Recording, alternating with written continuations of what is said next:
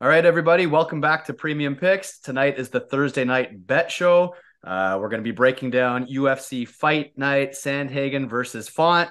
Again, this is a bet for every single fight. If you want the detailed breakdowns, go back and watch Monday's video. But let's get right into it and let's try to pick a spot for each fight on the card.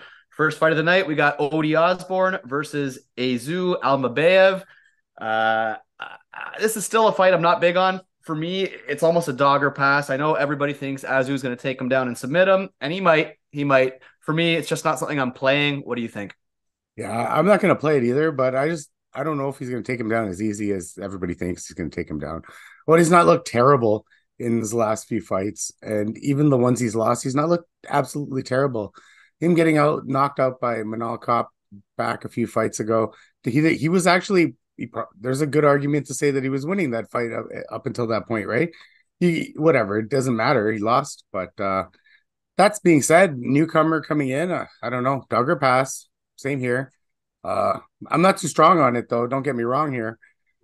I've been thinking about the over 1.5 just because everyone thinks it's going to be quick. I don't think he's going to take him down and submit him quick. But honestly, this whole card is a card I'm not going to be betting a whole lot. So a lot of them are passes for me, to be honest. But yeah, the play is dog or pass or over 1.5. That's all I can really think of for that fight. I agree. All right, moving on. We got the late last minute replacement. We got Sean Woodson. Oh, my thing just cut out here. We got Sean Woodson versus Dennis Buzukja or buzukja, however you pronounce it. Just call him Bazooka Um, Man. Bazooka Man, there we go. Uh, if you look at both of these guys' records, they're both filled with decisions. They're not really big finishers. And again, being a last minute replacement, I'm going to be full disclosure. I did not get to do enough study on this fight that I would want to. I didn't give it the diligence it probably deserves. But going through the records, it looks like neither is a dangerous finisher. So I would like the overs or maybe even fight to go the distance. But again, it's another fight. I'm not putting my money on it. But what do you think? All the finish equities on Bazooka, to be honest with you. Sean Woodson, zero finish equity. The one fight he finished was I forgot who it was, but he finished one fight. Everything else is just a pitter patter professional boxer style fight. I did get to watch a little Bazooka. Seems like he does push for the takedown. He is sort of wrestle heavy, so I feel that works in his favor in this fight. I don't have any odds on like the overs and anything, but I do like Bazooka as a 1 plus 150 fucking underdog. Problem is the short notice has got me a little scared. I don't know what his gas tank's going to look like. Neither guy has great gas tank because Sean Woodson himself kind of tires down in the third round. So this can get sloppy. And on the feet, Sean Woodson should win, I think. But yeah, I mean, I would be way stronger full camp dog or pass. It's probably a over bet of 1.5 at best. But yeah, I like the wrestle heavy approach. If he doesn't tire out, he should actually win the fight. But there's red flags. All right, moving on. We got one of the funnest fights for me personally. We got Jake Hadley versus Cody Durden. You know what? It's funny. I try not to watch too many other videos and let other people influence my pick. It seems like everybody is on Durden by decision to be able to hold him down over 3 rounds. And I get it. That is a clear path. But I think everybody's crazy. I mean, I shouldn't say crazy, but Hadley is the more dangerous fighter. I think that he will at some point land a big shot and throw on a choke. So Durden kind of gasses to me. Like, sure, he looked good. He got it done against Charles Johnson, but he got tired. I think Hadley is way more dangerous. So I'm going to go against the common consensus here, and I'm going to say Hadley might lose the first round, but at some point he's going to land a big shot and he's going to slap on a choke or something and find the finish. So for me, my play is Hadley to find a finish. What do you think? Call me crazy. Call me to go. Call me the. I follow everybody else, but I didn't look at anybody else until we actually. So what I do is I do look at other shows, but like after we do ours, right? So I always try to have my own opinion and see what people think about my opinion. So unfortunately, I guess, or fortunately, my opinion was the same as everyone's this time. I do like Cody Durden. I don't know about the decision. But I do like your play of the Cody Durden plus the over in that 1.5 when we were talking earlier this week. Does give you close to plus 200, gives you that little bit of extra juice if you really like Cody Durden to win. Um, I do like the over more than I do like Cody Durden himself. I don't think Jake Hadley's going to finish him that quickly. Um, but yeah, I still think he holds him down. The problem is I watched that Hadley versus Sabatini fight, was it? Where he got held down, or is it Nascimento? Nascimento. One of the two grapplers that held him down for like Nascimento. Nascimento, yeah. One of the two grapplers held him down for, and he had no way up. The get up game wasn't there, so it scares me, right? Because I know Charles Johnson got up a lot with Cody Durden, but Charles Johnson is notorious for a pretty good get up game, shitty takedown defense, right? So Hadley does have shitty takedown defense, right? And I mean, oh fuck, man. The problem is it was like 23% or some shit like that, right? So like that's what's got me stoked that a chain wrestler who Durden always chain wrestles, right?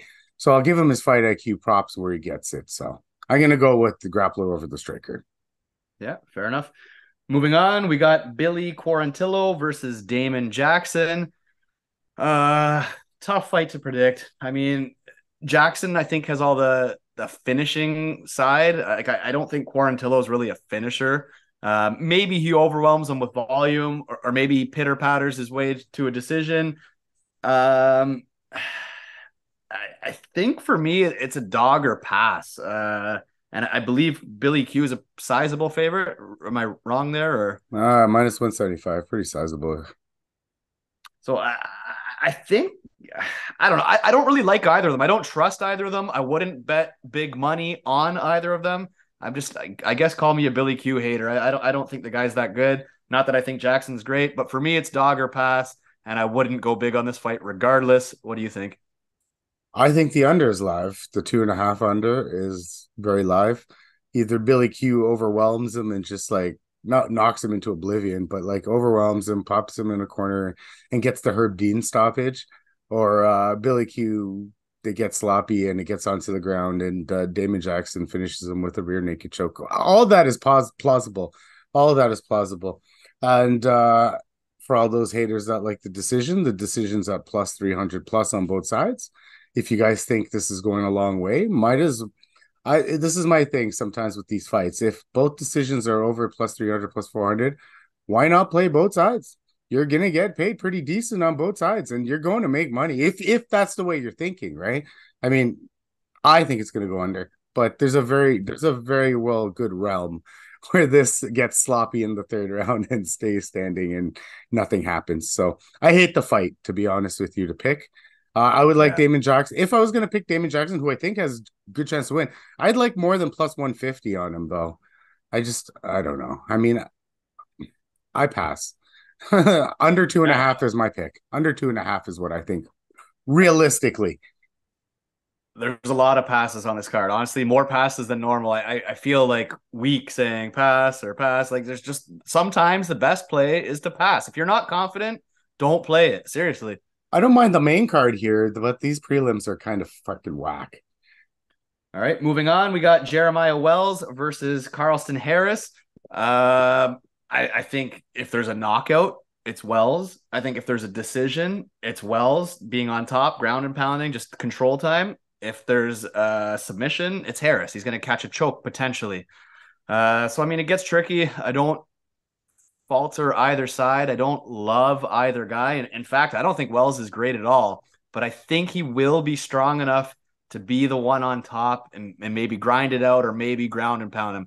I'll be happy if Harris chokes him out. Cool. No complaints here. I don't like Jeremiah Wells, but I think he's just the more explosive guy here.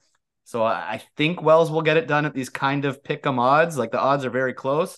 Give me Wells. Not a huge confident pick by any means. What do you think? So I was real confident in Wells when we did the first podcast. I'm still confident that so I think he's very chinny now from looking at a lot of tape, right? So like he's been knocked out, and you know what? You know what else got me kind of looking at it is that fight with Blood Diamond. He went 1 for 4 in takedowns before he actually took him down. And then but like don't give Carlston Harris that much chances, right? Because Carlston Harris is a lot better than Blood Diamond, right? He's a lot better than else did he knock out? Who was the first? Court McGee. Carlson Harris is better than Court McGee at this point in their careers. So I don't give him that sort of chance. So I feel like this fight is a little bit closer. Um, a good spot that I just found out was the over 1.5 is minus 145.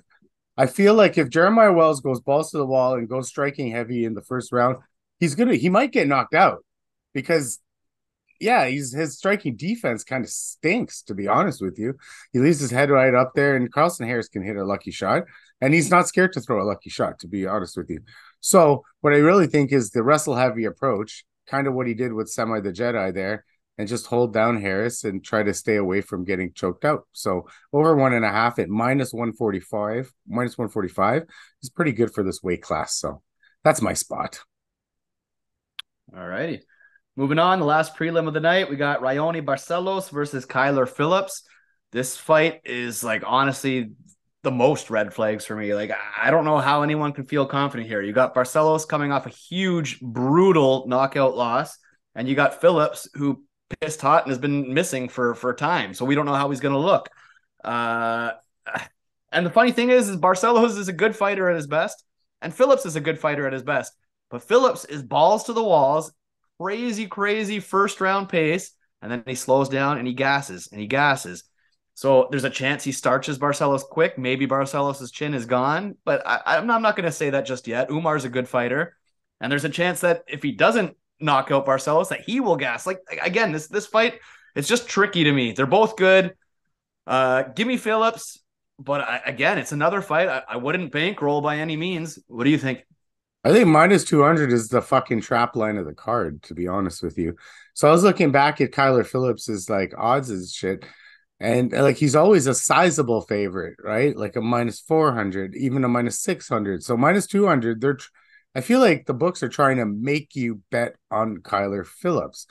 And Rowney isn't that bad. So like the grappling equity, I feel like is all Rowney.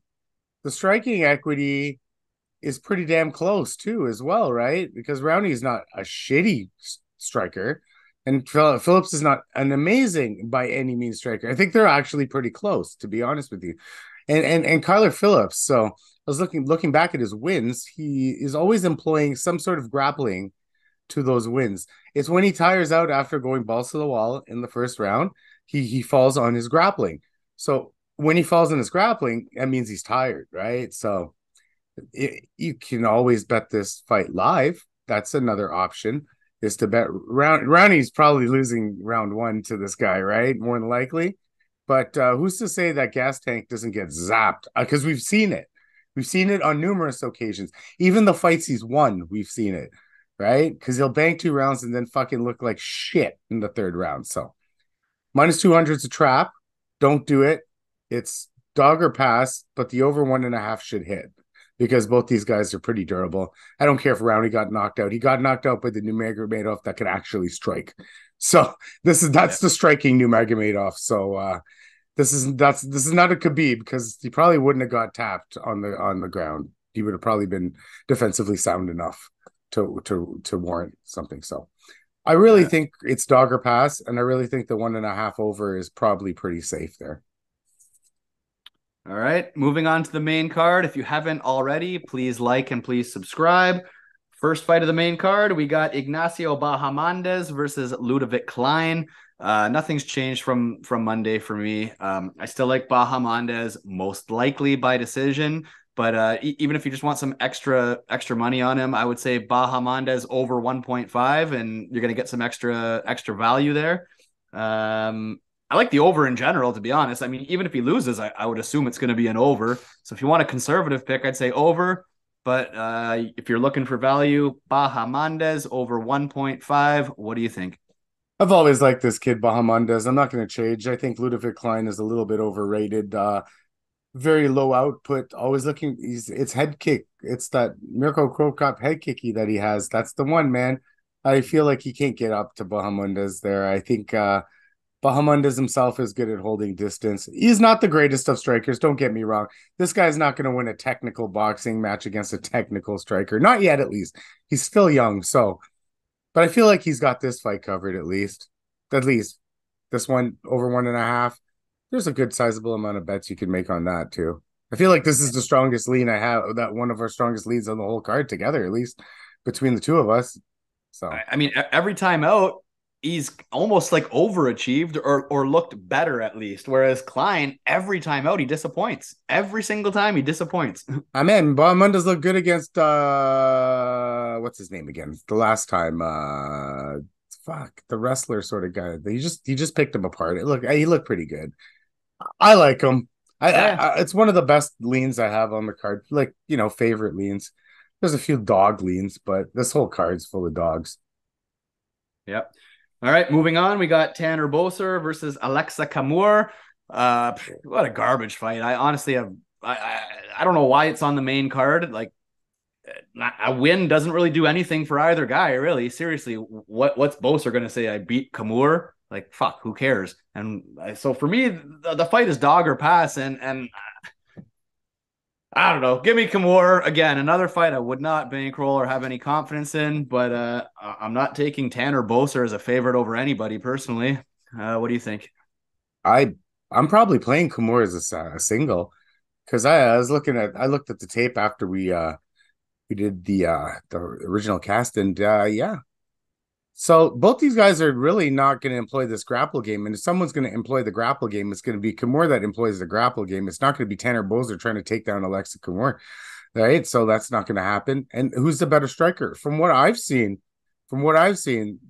it's Alexa Camur. And to be honest with you, all Tanner Boser really can do is stand at distance and leg kick him to death. And we saw how the judges love that against Andre Arlovsky. They love that, right? No, judges don't love Tanner Boser by any means. His style is really enigmatic. It's shit. It's a bad style. He should change. He needs to get, if he was anywhere as aggressive as he was in that Felipe Lins fight, then maybe he'd win some more fans over. I don't think that's what he's trying to do, but he's not even trying to win a fight, to be honest with you. So no, 1-4 favorite against a younger fighter. Let's believe that Camor is still only about 26 or 27 years old. And when he last fought, it was 2 years ago. And in looking at his history, he didn't piss hot. It was injuries that kept him out. So I'm thinking he's still young, still training. And when these young guys, there's a better chance he's improved than Tanner's improved. Let's be honest here. So yeah, I mean, I'm with you on this. I'm actually strong about Kimura on this one. I think I'm going to take him, and I'm going to put a half unit to a unit on it, and just hope for the best, because that's one of the other stronger plays I think is on the card. Nothing parlayable, folks. Though, not this. I'm not saying throw this in a fucking four leg or anything like that. Just play it by itself and get lucky and win a bet back for the better UFC that comes up next week. Off topic, if anybody's watching this and you're a big Tanner Boser fan, please comment why. Because to me, this guy is the Roy Nelson lookalike, the Alibaba Roy Nelson, with no grappling skills like Roy Nelson and no knockout power like Roy Nelson. What the hell is there to like about this guy? But the boxing stinks too, though, right? Stinks. Yeah, but it's just leg kicks. Just leg kicks. I can't sit there and watch this guy leg kick someone to that. And it's not even like a Jose Aldo leg kick where he's just like whipping and you're hearing that shit. No, these are just like my kid walking up to me and just kicking me in the leg. Like my kid walking up to me and kicking me in the leg. Like that's what it feels like. Well, at least that's what it looks like on TV. And for all the Tanner Boser fans, I'm sorry if you guys feel that we're making fun of this guy. We're not. I'm just saying that's his style. He needs to change his style. Because like I said, that Felipe Lins fight, he looked great. But he never comes out and throws. Never comes out and throws. All right, moving on. We got Gavin Tucker versus Diego Lopes. Tucker had a lot of momentum and hype around him back in the day, but he's been gone a while. He's coming off the loss to Dan Ige, where it starts in like 13 seconds. You can't look into it too much because anybody can get one-shotted.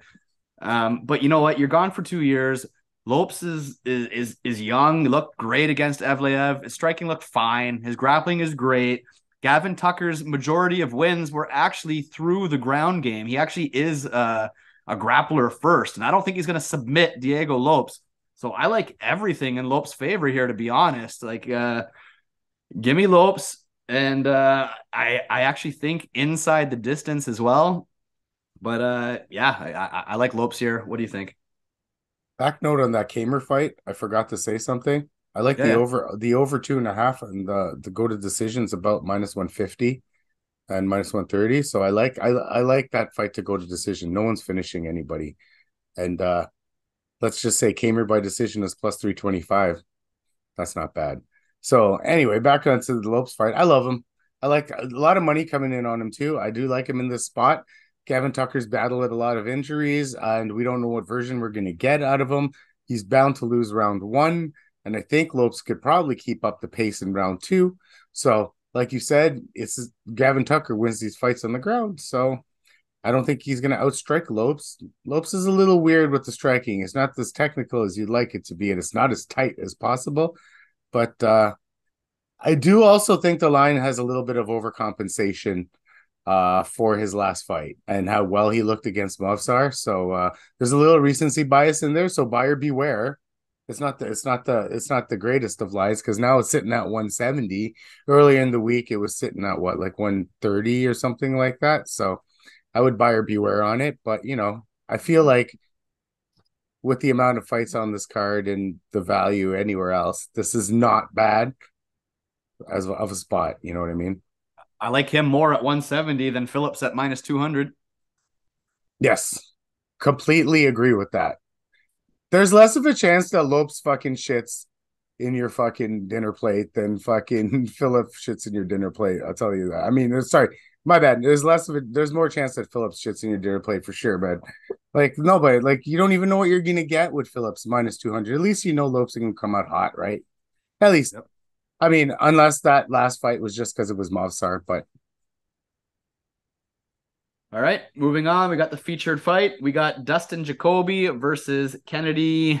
Kennedy. Nzechukwu. I looked it up on uh, Google, like how to say the name, and it said Nzechukwu, and then I heard a couple other guys, so I'm gonna go that with it. sounds right. It sounds right every time someone else says it. Whenever I say it, doesn't sound right. So Nzechukwu, remember that guy? Oh yeah. yeah. Honestly, the whole world's on Kennedy here, and I get it because Dustin's kind of underwhelming. He's kind of a point fighter. The judges don't love him. But one thing you can say about Dustin is he is durable. He is a technical striker, and yeah, he's not like Kennedy likes to hit you hard, kind of wobble you, and slap on a choke and finish you, something like that. I don't think he's gonna get the submission here. And I don't think he's really going to hurt Dustin. So I almost see this being a point fight, which is the kind of fight Dustin kind of excels in. So I keep going back and forth. I really do think Jacoby can get this done. But I actually, for me, the play would be over 1.5, maybe even over 2.5. Ooh, I that's just a don't good see play. anything big happening quick. What do you think? Over 2.5 -125. Genius play. I like that. You can mix that up with the Tanner Boser over one because I see that one going over. So those two are very parlayable with each other, like round props. Fight to go to the distance is pretty good. It's -105.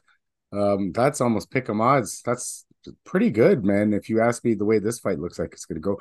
Dustin has shown nothing but a good chin. Even when Ian Kutalaba came after him and beat the shit lights out of him in that first round, still came back strong. Somehow made that a draw. I don't think it was a draw, but he made that a draw. So I mean, and Dustin did get gifted that fight against Maxime Grishin because I feel like he lost that one, but then they took it away in his last fight when or the Khalil Roundtree fight when I think he completely won that fight, and then they said he didn't win that fight. So now bring on Kennedy, right? 6'6", 84-inch, 83-inch, 80-something inch reach. He should have the measurables to keep the distance and beat Dustin. But what is I looking at these fights that Kennedy is losing until he wins, right? So that's the key. Like he's always losing the fight. Like Carlos Ulberg losing the fight till he wins. Ulberg now would murder him because the gas tank's a lot better than what it was back in the day, right? So we're not using MMA math here. But even his last fight, was it Devin Clark that he fought last? Devin Devin Clark Clark. rocked him at some point. So that's my point. So he didn't. So what's the easy way to beat Devin Clark? Keep him at bay, keep the distance, and just go in. Blah. He was always trying to like clinch up with him, get up in the corner. Okay, so the point the distance guy is going to be Dustin here. So you're going to see very quickly that and Kennedy doesn't throw a lot of volume. He does throw powerful, but he doesn't throw a hell of a lot of volume. And he doesn't throw volume from, I mean, he doesn't throw powerful strikes from distance. His powerful strikes are elbows in close or knees in close or something. He gets getting close. Does Dustin let him get in close? I don't know. Because if Dustin can manage this distance, then plus 320 on a Dustin decision looks very nice. Plus 130, not as nice, but I really think if you're gonna pick Dustin, it's gonna be not Dustin knocking out Kennedy. It'll be Dustin winning a decision. All the finish equity I feel is on Kennedy at this point. So the over 1.5, over 2.5, and Dustin by decision. I like them all. I think this is going to be. I think he can hold him. Dustin is a professional kickboxer. I think he can keep him at distance. He keeps him at, but Kennedy doesn't push the action. That's the problem, right? You're always trying to get in close. What happens when you try to get in close and you don't enter the pocket right and you get jabbed up? How much of those can he Yeah, walk through? I don't know. I don't know.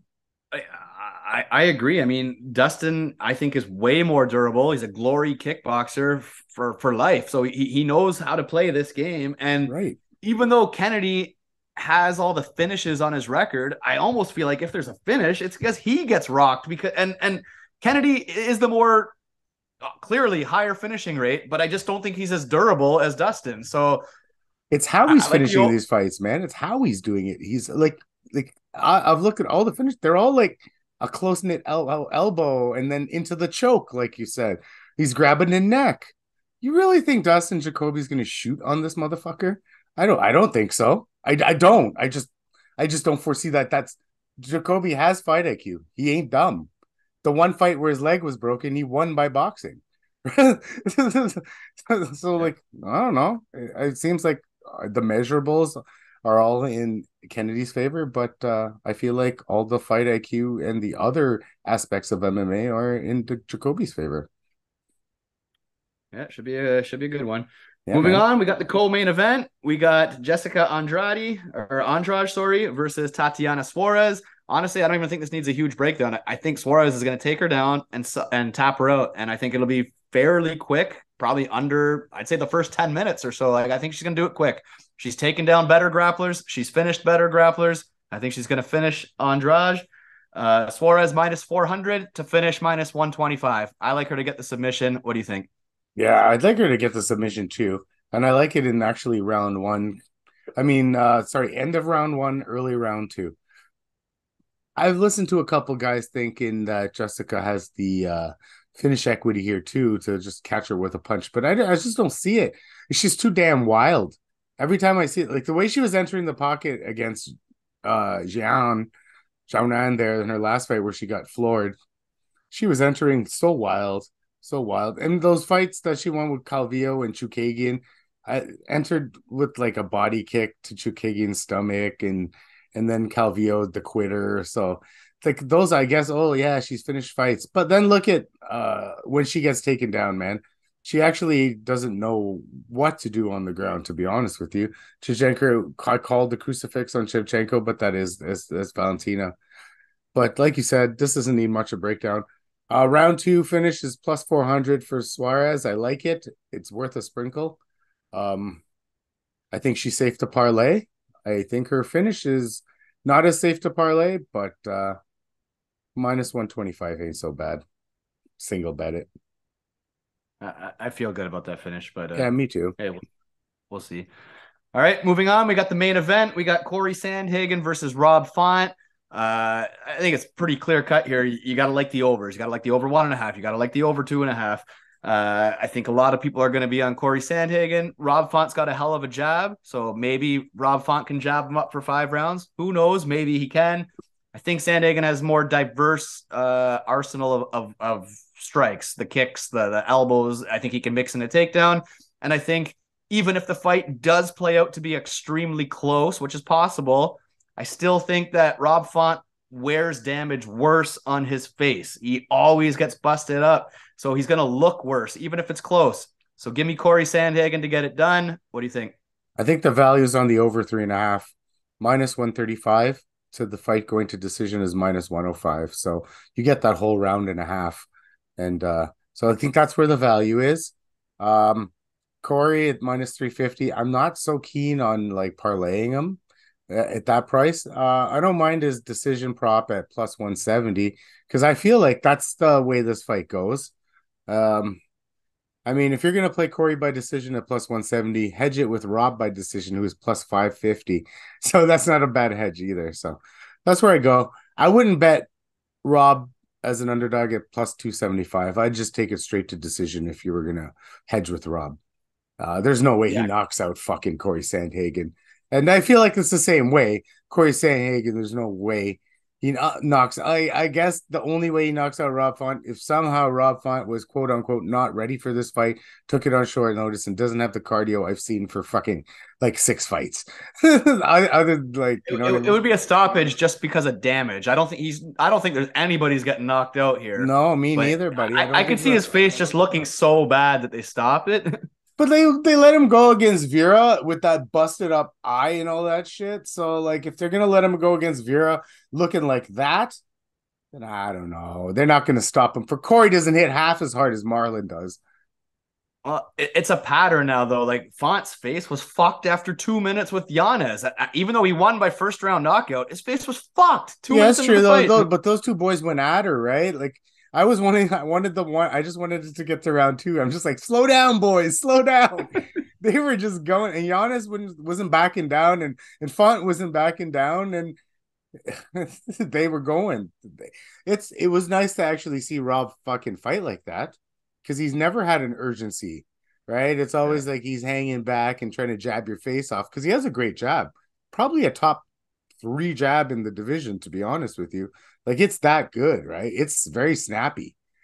It's probably better than Corey's jab. Like you said, though, Corey is the more well-rounded striker, but that jab by Rob could keep you in a fight.